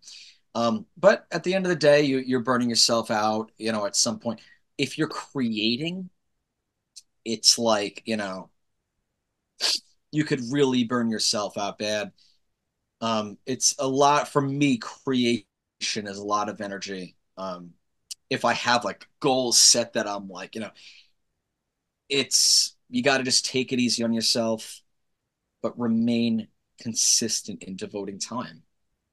And that's it. Yeah. And it doesn't have to be this intense time. You just have to look at what it is that you have ahead of you and pick one part of it. What is the appropriate thing to be working on? This next step, let's Yeah. put an hour into, listening to these files and taking notes on what times, we really like of this creation, of this idea Hmm. and that idea, and it's just as simple as that. Because a lot of the time you could burn yourself out and be like, and then stay away from it for a while. And then you come Yeah. back, it's not as familiar. And I can guarantee you that if you had just taken it easy with it from the beginning, you'd be further than you would have if you just put all the enthusiasm in at once. And that was not easy to learn, because when I get Yeah. excited about things, I'm like pushing the pedal to the metal. Yeah. And I Yeah. have to just, it's the wisdom over time to be like, okay, let's just back away from that. Let's just promise ourselves we're going to do it tomorrow, no matter what. You got to prioritize it, no matter what, pretty much outside Oh, of some emergency. And that's it. I Um, I love that. That's huge, man. That's huge for everybody to hear that's listening to this because, um, I mean, you could directly, in my opinion, you could directly relate that to learning an instrument. too, like it's like, or for those people who are in bands, maybe you're a drummer listening to this and you've got a band and you've got an original band and you guys are trying to write songs and play shows and eventually record. Maybe you got a battle of bands coming up. You don't want to break a string, have to play a bass solo, knock over your cymbals. Um, you know, uh, Man, that's so healthy. Like the consistency over, oh, I need to practice for 5 hours today. Like it's like I have to, it's like no, just do something, like that little. I talk about that a lot with people. Is like if you're struggling to, I say it a lot in the context of like if you're struggling to find time, if you if you feel like in your head you should at least be practicing for an hour or for X number of hours, let's say, right? If that's like for whatever reason in your head that's what you should be doing and you're failing at doing that, I often tell people like, well, stop thinking about that, like let's just do, can you do 5 minutes tomorrow? Can you do 10 minutes? Can you do 15? Does any of that sound doable? Because everybody's different, right? Like for some people, 15, if I say 15, they're like, yeah, I could, I could do 15. Some people I say 15 and they think 30. They're like, well, I should round it to 30. And that sounds like a lot because I can't even do an hour. So then I'll go like, well, what about 10? What about 5? Can you give me 5 minutes of playing the drums tomorrow? And then can you do that again the next day? It's so much more attainable. And then often, right, don't you find that there are like moments where you're like feeling really good? Like you've consistently maybe did those 5, 10, 15 minutes of creation, like songwriting or producing or playing the drums or the guitar or something. And it's like, you know what? I could go for 5 more minutes right now. Like I'm gonna say sometimes that happens, and then you have that great session. Before you know it, you burned out. What? Trust me. No, it's funny because I met this guy in our group when we went to Cuba who plays an instrument called the stick. Oh yeah. Dude, I jammed this? with somebody I jammed with somebody once who played the stick. It's crazy. It's great. It's bass and guitar in one. Yeah. Your bass and guitar. Yeah. And he plays 2 hours a day and has not missed a day in like 14 years or something like that. What's his name? Harry. No, that's not who I played with. Okay. I gotta find his last name. Dude, name. I've only met one person that plays the stick. So like it could be the same guy. There. Yeah. And he showed me some of his stuff that he like wrote on it, and I was like, wow, it was awesome. Yeah. 2 hours a day though. 2 hours. How does he not burn himself out? He worked himself, like 2 hours is not the end of the world when you've been doing it for a long time. Sure. Yeah. I definitely like, 5 minutes, like just 5 minutes. Every second makes a difference. Every second makes a difference. And, knowing when it's time to kind of like put it aside, something misfires and some, okay, it's exhausting. It's exhausting and stuff. Yeah. But like you said, everybody's different. So just learning yourself with that, and you do the best you can with that. But it is definitely, it's hard to consider for a lot of people a small amount of time like that. But sometimes it's the best thing to do, and you just got to do it. It's 100% the best. Yeah, no, well, because we live in a society of like no pain, no gain mantra, and so, which is so wrong in my opinion especially for drummers, because people think like, oh, drummers must be like totally jacked, I don't know why they think. I mean, I do know why they got to see blood on that drum. Yeah, like Whiplash, you got to see blood on the drum. Yeah, I love that movie, but it's crazy, But yeah, like no, actually, you should. It's quite the opposite. As far as playing, like you don't want to feel any pain, But yeah, like I feel like the no pain, no gain thing, and it's like the hustle culture Um, that's so popular over the last, Look, I feel I'll like, say 8 this. years. There's a lot of benefit to that for a lot of people, and it would never have gained traction if there wasn't. But what we're talking about is kind of like a slow and steady wins the race type of thing. And I guess it's more like not as intense and Mhm. steady more than anything, you know? Yeah, Something that yeah, you can handle steadily and consistently. Can you could practice, maybe 5 hours a day for 2 days, and then okay, that third day, it's going to be 15 minutes. What yeah, is yeah, it? What is it that you're comfortable pushing for consistently that you find that golden place and you are going to feel very rewarded often, you know yes, and you're going to feel really good about that. You're going to get good a lot quicker, and it's just going to be, like you said, healthier, because it's not healthy to have to stop or lose interest and then come back to it and feel that somewhere in you, that kind of failure that's like, this yeah. isn't what I planned it to be. I thought I was going to Mhm. go, balls to the wall until April or something, and I'm on my second Yeah. day. Um, so yeah, you Well, could you definitely also get. like, yeah, no, okay, I totally agree.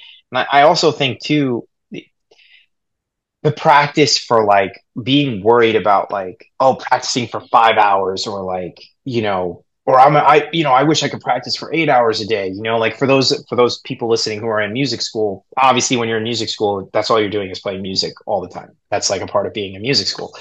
But, you know, for people who are not in that world, um, I think we get in like we put, because of the no pain no gain mindset, we go into learning an instrument thinking, okay, well, it's about how many hours I practice that's going to give me playing like Jimmy Page or playing like Prince or playing like Stuart Copeland.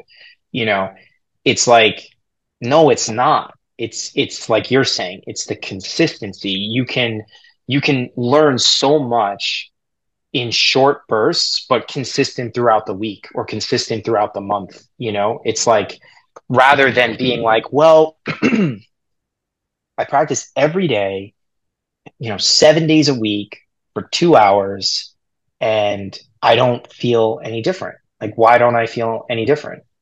And I think often it's because you're probably looking at the clock. Like, meaning like, you're like, okay, it's 1 p.m. I'm going to practice until 3. And then 15 minutes in, whatever you're doing, okay, it's all right. It's 1:15. I'm just got to get to 3. I just got to get to 3. What does that mean? You know what I mean? It's like you're thinking about the next thing. Like, Right. you're thinking about just getting to 3 so you can say you did your 2 hours of practice, and then you're going back to real life. It's like, well, why are we learning the instrument then? Do you care? Like, were you even focused on the groove you were learning, or were you even focused on the chord progression you were writing? Do you know what I mean? Like where, or were you thinking about what's for dinner? Or were you thinking about, watching Peaky Blinders or something like that? Like, it's like, um, that's why I think, I mean, I used to be like that. I used to be like, I got a clock. It's like clock in the time. Like, not that I was like thinking about watching something on TV, but like that idea of like, I gotta have like my practice like just completely organized, and like, it's good to be organized, but you can take it too far, I guess, is what we've been talking about. Like, you can like over prepare. We've been talking about. Mm-hmm. It's so interesting. I'm just so happy to hear you know what you've been saying about it. I think it's so good for people to hear, Mm. um, especially in today's world. Like, Ah, learning an instrument in today's world, it's like, yeah, it's the best thing. But I think it is the best thing for you. Like what, to go back to kind of the early part of the conversation about leisure and hobby and doing it for this higher level thing. It's like we need to tap into that more. And not just like, I don't know, for some practical reason to learn an instrument or something like that. No, there's no practical reason. There's a deeper reason, I don't know. Yeah, well, it's like I'm sure it's evolved for you as well, um, over the years where it's come from to keep it going and Yeah, man. you to where you're at now. Yeah, absolutely. We haven't jammed Uh, in a really long time. I see those clips of you on Instagram, and I'm like, wow. I mean, it's definitely nothing I've ever seen from you, and it's really, oh man, really? Thanks. really cool. Yeah, it's amazing. Well, we are gonna jam. I know that's been something we've been talking about for like the last 2 months or whatever, but Yeah, it's going to happen super soon. It's just been crazy with getting this thing off the ground. This the online portion of my teaching business has just been consuming the last 2 months, but things are getting together now, which is great. Like I'm really starting to find a groove with like, you know, just making all this stuff, and so it's going to be a lot easier to get together because I can't wait. It's going to be so yeah, cool. It's going to be so cool, and that means a lot, man. To hear you say that, that's awesome. That's awesome. yeah. I've been having fun with. I mean, as you know, I've been, since so like last November, I've been listening to like Zeppelin like crazy, and so that inspired me on like, you know, my YouTube where I've been doing these little, I just started doing these little lessons on like some random John Bonham stuff. Like not like things that like everybody does the obvious like Bonham triplet or the shuffle from Fool in the Rain or like, I don't know, a whole lot of love, the groove, the groove to a whole lot of love is like iconic, like all the iconic stuff, like everybody, and that's not to say I won't cover that. I probably will at some point, but like I picked the bridge to Fool in the Rain as the first one that I ever did because I always felt like I've never heard anybody talk about it. Like it's because obviously John Paul Jones is like the vibe in that section, like that like Latin Mhm. keys thing that he does. But I always like as a drummer and just a young drummer, I always thought that was such a cool snare pattern he was playing, and then like he overdubbed the roto toms on top and stuff. But like but just that pattern, just so cool. And it's not like if you've never done it as a drummer, it's not an easy thing to make sound cool and good. Like there's a lot of dynamics that Bonham's playing with there on the snare drum, on top of the fact that he's got this pulse in the kick that's not letting up, Um, so like I picked that, and then I picked uh the second one I just did last week. That lesson just came out was the I don't know if it's like if you'd officially call it the bridge, but because I feel like there's like 1,000 bridges and how many more times, but like the hunter part, Mhm. of like of that coming out of I think that comes out of the bow, right? Like after the uh, yeah, that groove on the drums. I've never seen anybody really talk about it, but it's so good. It's like the whole thing, the riff that Page and Jones are playing is just, and obviously Plant's vocal is insane there.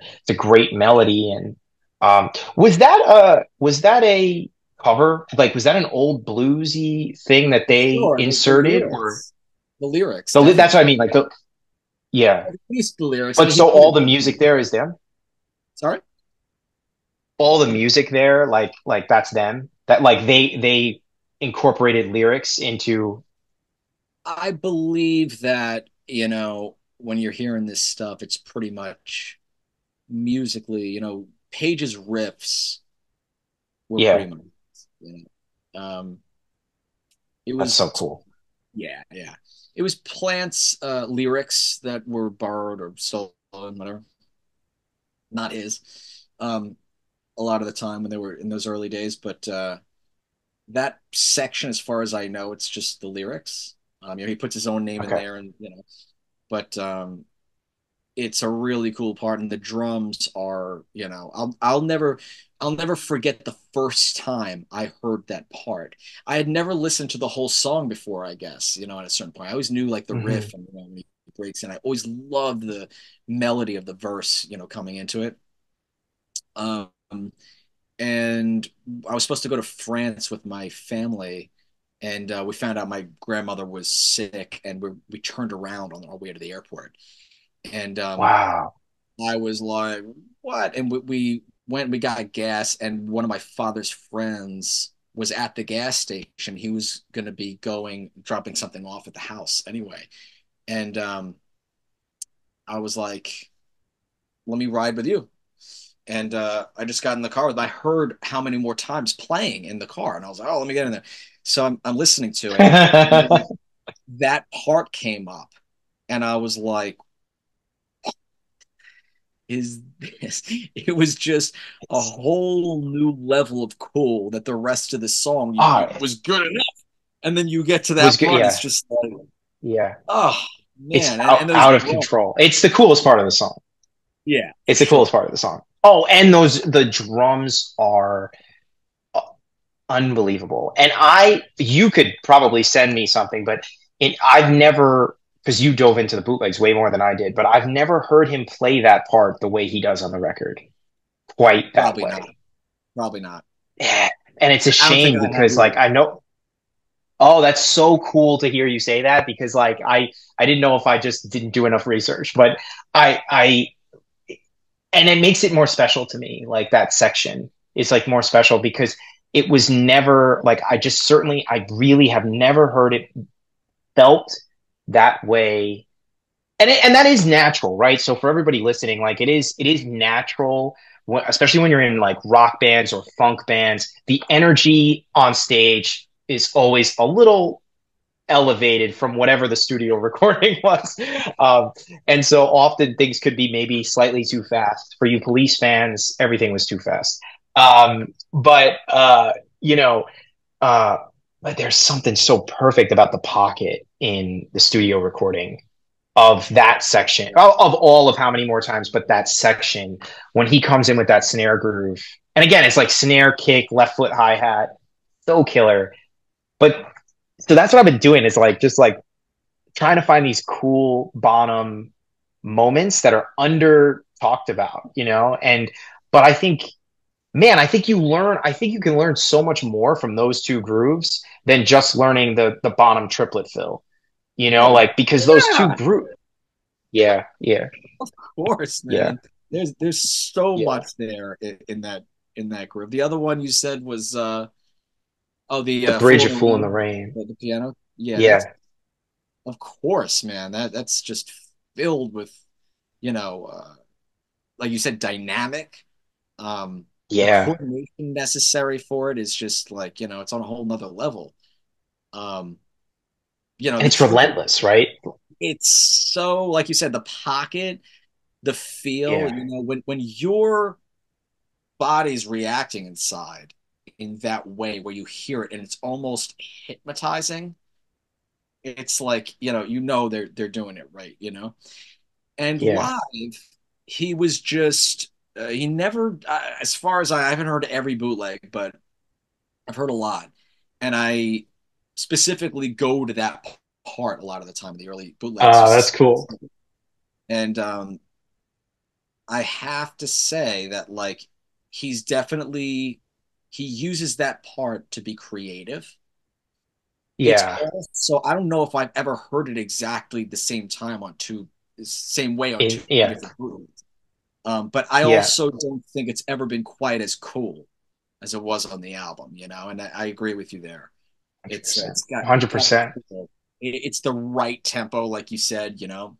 Um, And just the accent pattern he chooses there too is, and you're right. You're reminding me of like, he definitely does improvise. He's using that as a creative thing, a creative outlet, which is very important. Um, but yeah, it was never quite as funky and awesome as the studio recording, which can be the opposite often, right? Like sometimes, we'll find bands or artists and be like, man, the live version is from that one show was like absolutely ripping, you know, and like the studio's all right, you know, it's cool, but you know, it's cool when you find the reverse. So, you have been incredibly gracious with your time. Um, Thinking about winding down here, but I can't not talk to you without having you talk about favorite drummers. It could be I kind of do this with everybody. Uh, it could be a studio thing, could be a live thing, it could be, you know, a full album, it could just be a band, could be a drummer backing an art, like whatever, I don't care. Doesn't matter the genre, you know, favorite drummers, doesn't have to be a specific number, but any drummers. Obviously, we've been talking about John Bonham. Maybe you want to talk more about him, but anything, any drummers you love, and maybe some reasons, like some whys behind that, if that's cool. And if all you want to do is talk about John Bonham, I'm certainly happy to do that. I know I kind of put you on the spot here, but I want to say, just want to make sure I'm getting this right. Yep. yeah. John Bonham is probably my favorite. If there's somebody else that I've heard that has made me just that has inspired me to want to play the drums, it's Buddy Rich. Wow, cool. Yeah. That's so cool. Yeah. Everything that I've seen of him, and I just, the reason I had to look that up because I almost said Gene Krupa, and I'm like, no, it's not him. Oh yeah. Buddy Rich is coming from that place that is just, it's like unfathomable for most drummers, I think. You know, where he's coming from and how in tune he is with what's happening inside. It's all aligned and it's just streaming out of him. You know, we were talking before about like, practicing and making sure those aspects and those tools are just right at your disposal to where you're not even thinking about it, it's just expressing. And there was just so much there, and there was so much experience there, and he just probably had a magnificent natural way of, you know, getting this stuff in him as well. You know what I mean? There's no doubt he's a special guy. Yeah. Man, you know, you want to talk about layers to what he's doing that are just, it's just riveting. It's unbelievable. And that's very inspirational. That makes me want to start at the fundamentals, just do it. Just like we're talking about, you know, it's so inspiring. So I would say him and John Bonham. I mean, obviously I think Buddy Rich is probably a lot better than John Bonham. Wow, okay. Yeah, for sure. But Buddy Rich never would have done what John Bonham did over that. And I think that John Bonham had that over Buddy Rich, even if it's naivety that he had over him. You know, it served its purpose perfectly. And that's part of what makes it Zeppelin. So, you know, I can't say that I like Buddy Rich better than Bonham. Sure, know? It's just attached to the Zeppelin thing, I suppose. But yeah, that's what I would have to say about that. You know, I love it. It's not that I've never been wowed by a bunch of other drummers and everything, but those two guys are the ones that make me want to play drums. That's what I'm looking for with this question. Yeah, man, I love it. What is there, just as a follow-up to that, is there a particular album you would recommend doesn't have to be what you think is the most impressive drumming album, but is there a particular album, doesn't have to be from those two drummers either, that you just think has just every drummer should listen to in a sense of maybe groove or just musicality, like even if it's not a drum thing, but because I feel like I know I am influenced often by I mean we were texting the other day. I briefly mentioned how much I love Bob Dylan. Like I could be inspired by just listening to Bob Dylan, and then that makes me want to play the drums. So is there an album or albums that you would recommend the listeners listen to, like really dig in, like not passive listening but active listening? You know,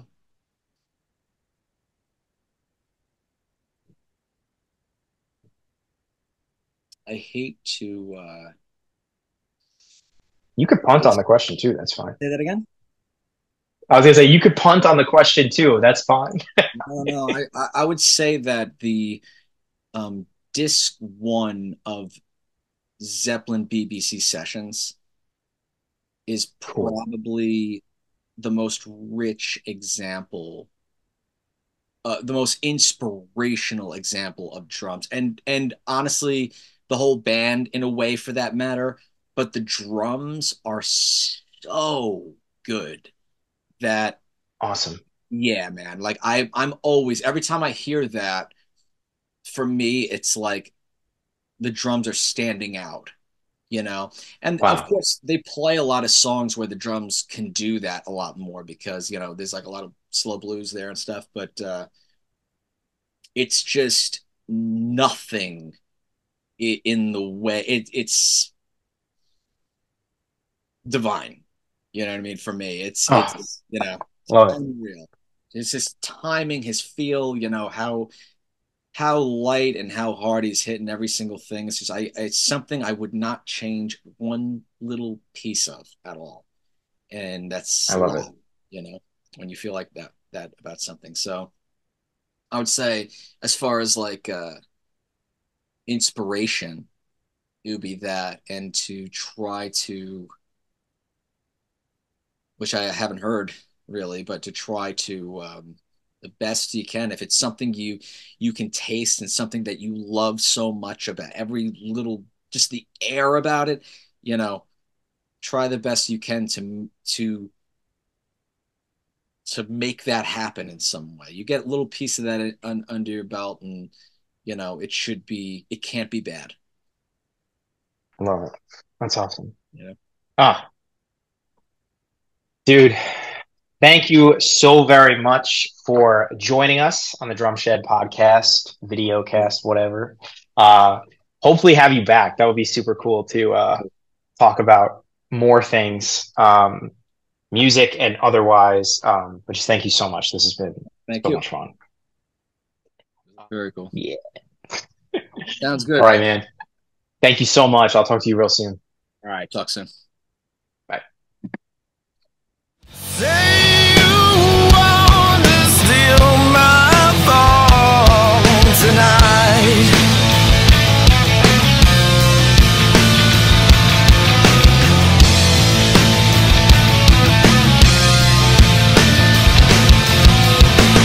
Old man gonna hide tonight. No. I just want to say, you just inspired me though. We should do, I mean, I always envisioned we would have another one of these if you enjoyed it, you know, but we should do one where, did you mean like that we didn't dive more into the visitors in general? Is that what you meant? Like Yeah, that we yeah, didn't? there should have been like maybe a little bit more of that. Just about Well, you know experience what? with personalities and bands and stuff, you know, and Well, you know what? I mean, this is great. I mean, I'm learning as I go through this, yeah. doing this, but I think that's a really cool idea for an additional episode. Like we could go in with, this is what we want to cover. Like, hey, guy, like today we're talking about interpersonal dynamics in bands, and we're gonna talk about we're gonna peel back the veil into bands that can't. It's gonna be the funniest episode you've ever It'll had. be. Let's do it next week. Yes, it'll, and everything, you know. dude, tainted Brian like spitting in your face, like It's fantastic. you know what? This little moment, this is I'm gonna clip this. This will be a post-credit scene teaser for the Yeah. That's good. Best that he